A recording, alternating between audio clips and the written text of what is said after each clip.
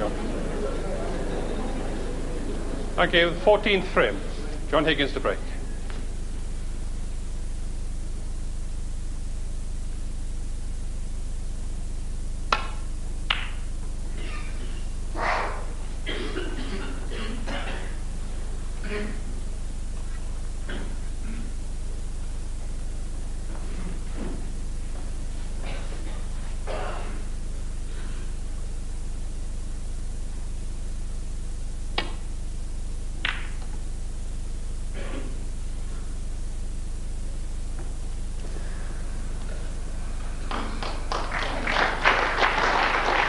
Can't get to this red. The green's just blocking him out. And there you see it.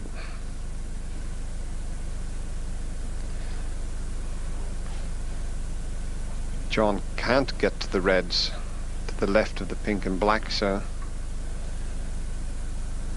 you have to be very precise here.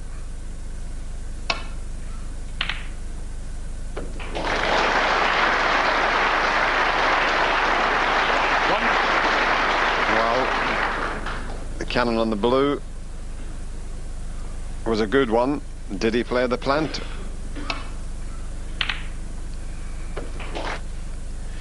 There was a lot of distance between the two reds. Only John would be able to tell us whether he took that on or not.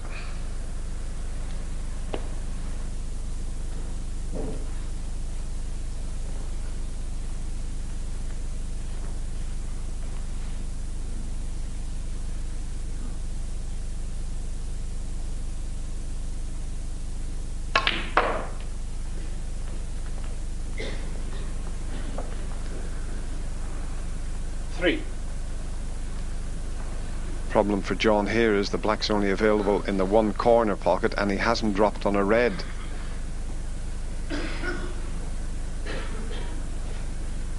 Just needed another inch.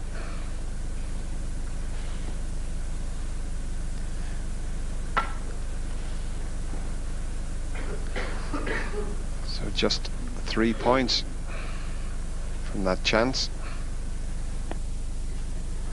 Yes, he's got to cover a path to this red out to the right of the table towards this corner pocket, down right in the jaws of the yellow pocket, or thereabouts would just about cover it behind the reds. But after Ronnie's devastating start, he knows he's got to be ultra careful, certainly for a shot or two.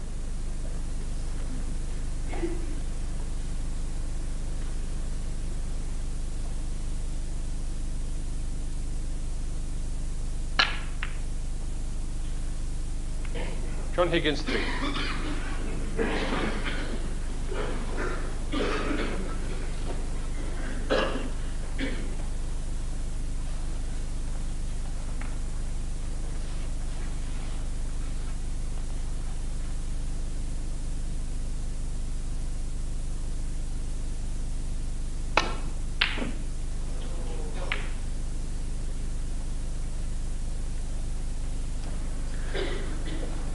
He's got away with that very nicely, unless John can possibly get through. Yeah, there's just enough room to take this red on.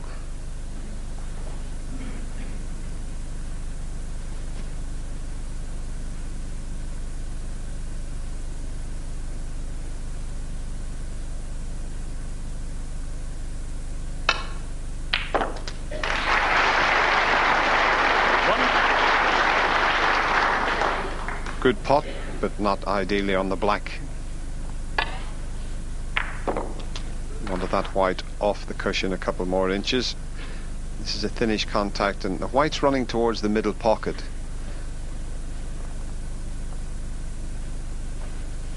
I don't think he can just drop it in and hold for that red near the blue spot. He might have to go around the colours, the bulk colours.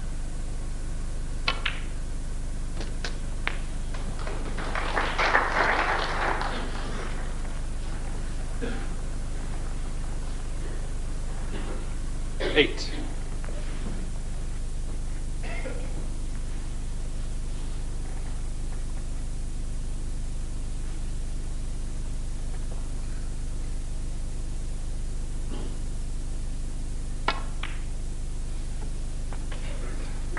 9.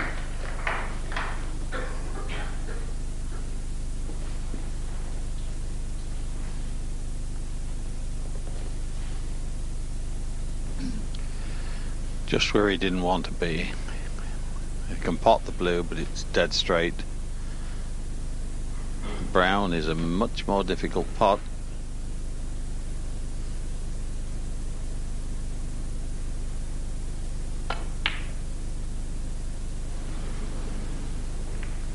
John Higgins, 9. Well, gambled a little. Could have tucked him behind the blue. Felt confident enough to go for the brown, but it was never going to be easy. But the real problem is that he's got perfect on the red. 1.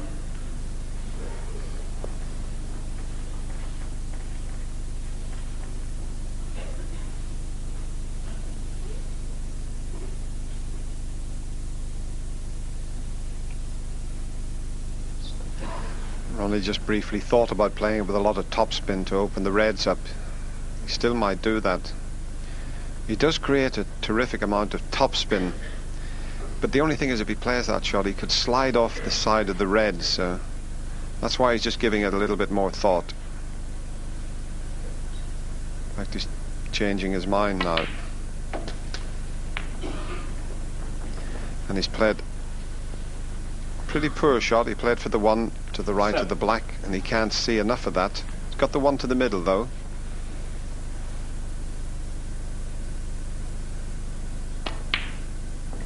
Eight. Not got the angle on the black to go into the reds this time. Oh, well, maybe he has.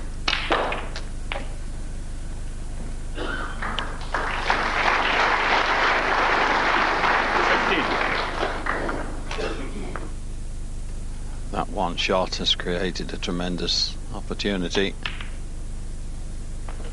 16.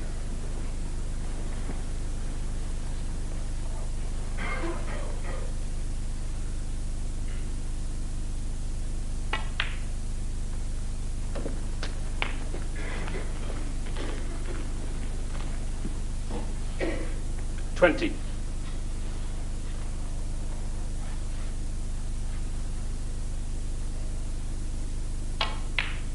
$21.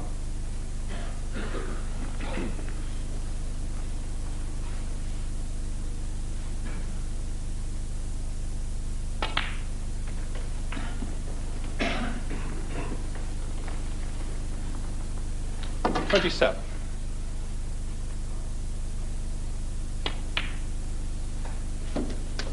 $28.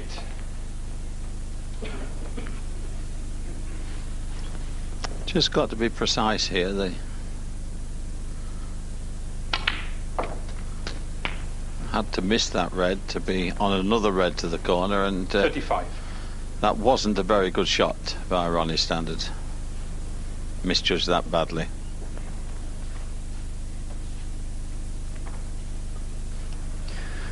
Yes, it was just a matter of getting in between the two reds, so it was a bad misjudgment.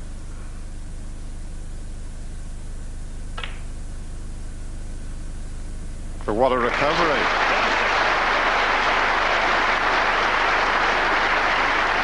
Now, can he cannon the two reds that are together? He couldn't quite, but he still managed to open them up. But if this red doesn't go up past 43. the pink, he didn't get a very good split there. He was a bit unfortunate. If it doesn't go past the pink, he'll have to take it to the right middle, and that's, well, fairly tight.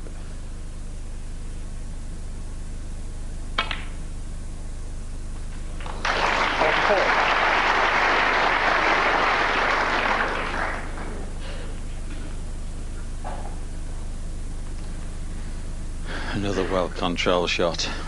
He knew that he wouldn't leave a lot if he'd have missed it, but he's perfect on the blue.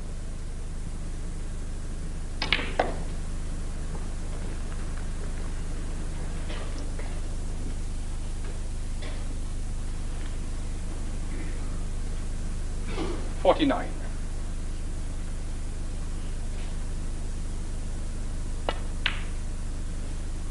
50.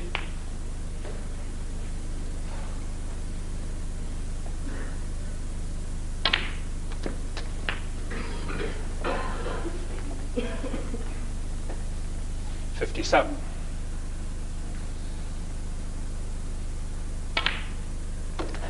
$58. And the first frame lasted just under 8 minutes. This one has been going just over 10. So what a turnaround for Ronnie O'Sullivan. He's off and running again. 64. 65.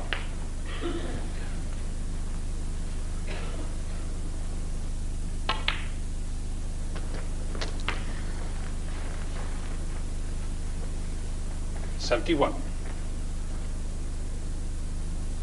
John Higgins hasn't done a deal wrong. 72. Not just missed a couple, which weren't easy anyway. But this is Ronnie O'Sullivan, which you never know. He just seems occasionally to lose the spark, 79. but then it's back. And he's now playing better snooker than he has throughout the evening. There's that topspin again. Terrific shot to get to this side of the yellow. 88. And we all know when he's playing like this, Ray, he's just unstoppable. 91. Well, you just feel the only way he's going to miss one is if he's careless. He just gets in front of himself. But well, he just failed to get a century 95. in the last frame. Broke down at 99.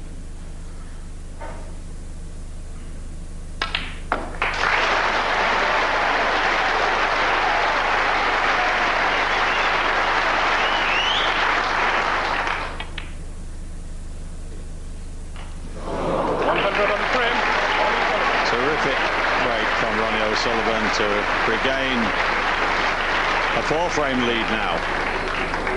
9-5 he leads. And that of course means that it's guaranteed that Ronnie will lead going into tomorrow's third session. Whatever happens in the remaining 2 frames, he really is flowing now, Steve, and he played a wonderful shot to split the pack there. Yes, possibly the greatest ever break builder we've ever seen in the game. Look, we know what he did with the ball. He played with severe backspin, potted the black into these reds. When it's got to these reds, it's got nowhere to go. The only thing on the ball is the backspin, and it takes it over to here. But just take a look at one other thing. We know what he happened, but just have a look at what happens to how far he goes through the cue. Right, with the ball, how far he goes through the white ball, how far did that cue go through there? And that's how he got the backspin on. Rammed his cue right through the ball. Terrific commitment to the shot, but he is flowing. It's neither of them were in the first session before the break there, but now Ronnie is in among the balls and is looking very good, isn't he? Yes, he is. You know, John's just got to try and get in there somehow, but it's not easy.